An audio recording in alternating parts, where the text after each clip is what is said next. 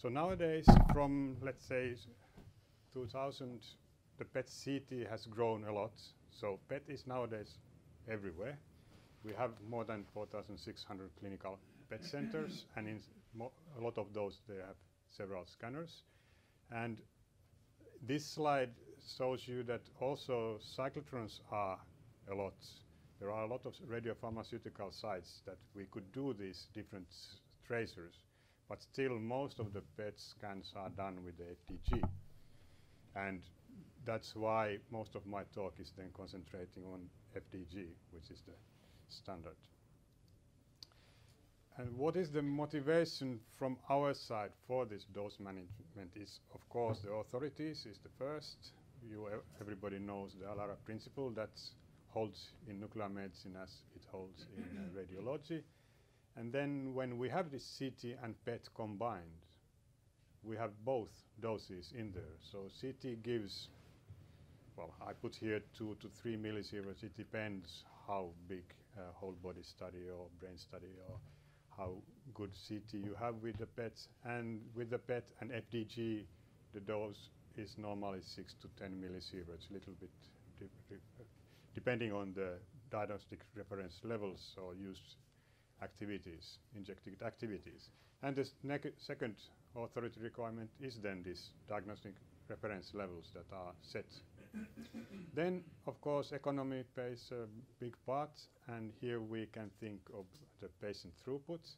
And the patient throughput, it's always like how much to inject, how long to scan. Between those two things we have to discuss. How to optimally use resources. Somewhere you have a lot of patients, the FDG is coming from far away, you need to be quick. You try to have the scanner time as low as possible. And then nowadays you are doing these marketing issues as well, like patients can choose more where they get the treatment or diagnostics within EU. So if you have a good plan, good management system, good advertising, you might get some benefit out of that. And then the ethical one is for the quality of the results and personalized medicine that is talked a lot everywhere. And these red lines are the ones that are mainly involved when we are thinking about this dose management and dose watch for nuclear medicine. So the diagnostic reference levels, you can find them, this ICRP that was founded already early days when the radiation therapy was starting and radiology was starting. And they give us the DRLs, and they are regional, national, and local authorized bodies that give these levels, depending a little bit of the country. And they claim that it is advisory, however, the implementation may be required from the authorized body, not in all of the European countries, as I will show. And then when I was preparing this talk, I saw that the draft of a new comments is on comments, and the comments need to be done by April the 15th. So if you have any comments after this session, you can directly comment there. That's what would be better. Here you can see from the radiation protection number 180 EU report the DRLs, how much in different countries it is, and because the mapping, you see that the Nordic countries is quite a big area. But here you can see that in the Nordic countries, they are based on mainly on our national surveys, and also in the Western Europe. Some countries has adopted it from other countries' sources, and then there are countries that don't have it yet. And here, some of the levels. Nuclear medicine comes in two parts. This PET is the growing part, but of course you have the conventional nuclear medicine. So here is an example of one study of both on FDG on the top, and you can see that in different countries the levels differ a bit.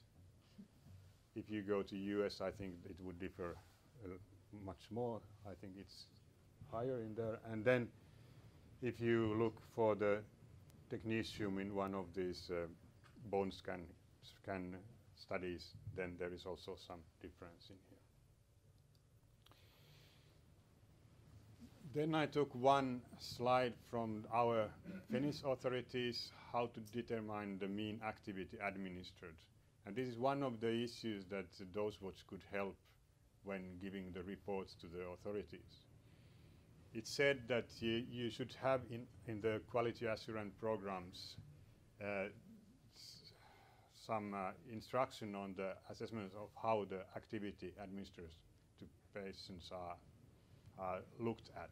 And they say that you should have in those studies that are done in bigger amounts. If you are doing only a few studies a year, you don't have to follow this so clearly. But in the bulk studies, you have to take 10 patients, mainly randomly, or then just one time period of 10 patients, and then report those, and that report should be done within 3 years intervals.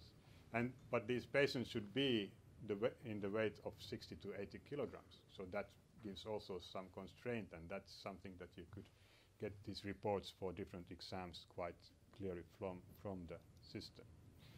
There is also a pediatric. You can see that there is this example I looked from the FDG. You can see here a weight of 50 kilograms.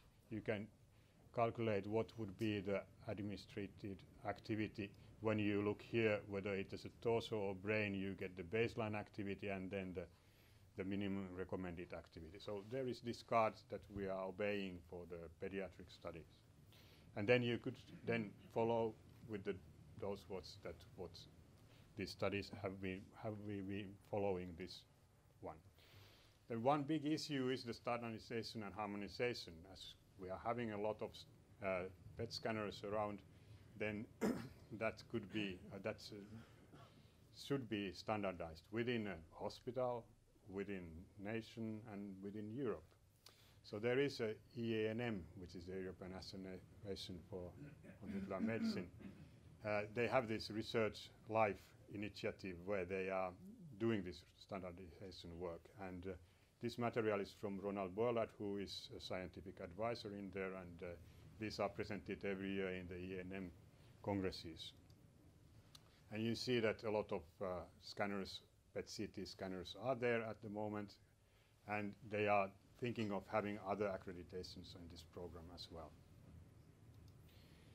So the Quantitative Imaging Biomarkers Alliance, it's from the States and under the RSNA, and they have also this, in their draft, this line that there is a chain, and each of these chains are part of the accuracy and the standardization of the whole system. And also in PET, it's quite often that you have these assessments of studies that you are repeating when you are having the therapy response for cancer, for example. And in PET, this same issue, and you can see that what the standardization and harmonization means. It means the guidelines on uptake times, data analysis, activity, scan acquisition, parameters, all kinds of things. And again, these red ones are some things that we could report automatically with this system. And again, there is this European guideline for FDG PET-CT studies, how to provide them, how the image quality would be matched, how the quality assurance, quality control methods should be done. And there is this SUV measures, which gives then the final, for the physician, the final information about this, mainly oncological studies that are scanned. So I think this was the background, why, the motivation for the dose watch, and then quickly what we have been doing with the dose watch. So we started in December, so only a few months from now, and next slide shows it more that there was 425 exams during this time, and single injection scans means that we inject the FDG only once. That is normal procedure. It's said in here because then we are doing these perfusion studies, and in there we have 2 injections, the rest and stress in sometimes. So but it's here it's mainly the single injection. We have two scanners, the DVCT and PET sample. And what does sample mean? Well, it means that it's a money-making machine from the Finnish mythology, from our national epos of Kalevala. We heard about that. And here is an image of this sample. This Väinämöinen went to the north and they stole the sample and then was escaping, and then this Ikiturso came and tried to get the sample back. And why it's interesting, it's also in Don Rosa's Donald Duck series, quite the same thing. And here is the sample, and it's kind of might resemble a PET-CT ring or something, I don't know. Here some of the exams done with both of these two scanners by month. This is just an example how the reporting can be done when you have metadata. These are just our studies, so it's not so informative perhaps here at this point, but just what reporting can be done. You can look how many studies per day with each of these scanners and what is the median of that. What is the activity? Well, we didn't do at this period pediatric studies, so we don't have these in there. So, but in the long run, if you have a lot of those, you can also report those in there. And there's different activity by age ranges or study protocols. Here also we have two different scanners. The study protocol of one scanner, although it's the same study, appears here different protocol. So you can differentiate by that, or then you can differentiate it by grouping these. You can make in the system that you can have several different study protocols as one study protocol, and then you get better differentiation out of that. And the activities administered. In this study we had some non-patient studies. I looked why the activity range of some studies were so low, but it was that we did some phantoms and they were just put their test scans, and this system does. So don't be aware of that. There are some odd numbers like no BMI. Of course, with the phantom we didn't have a BMI. So we can put this by the BMI as well, and then we can again with one protocol and a BMI, and then we can look different radiographers, how they perform. Of course, it should be always the same, but you can see here, you can take from the headers or the reports things that you might think that are of interest, and also the clinical indications. So here we had mostly oncological indications, some neurological, and this SADE here is radiation therapy planning that we are doing also some of those. But anyway, you can then place whatever you want to put in here. And this follow-up is one important thing. We have had made a decision that when the patient comes to a follow-up, we try to have always the same scanner. We have two scanners, so the follow-up is within the same scanner as the first or previous studies has been. And now we can see that within this period, all the 14 patients that came for the second scan, they were done with the same scanner. The same protocol, this I was wondering now when I was looking, what was this? But then when they were in the preliminary study, sometimes they had a longer body in the protocols, and then in the follow-up study you just looked certain area, and this was that most of these were that the axial length was shorter, and so the protocol was different. Then I think that there was one or two that was feet first, head first, and those differences I don't exactly understand why it was there. I have to go back and see, because it shouldn't be that, but whether there was a specific reason from the patient, I don't know. And then some conclusions on the potential use of this.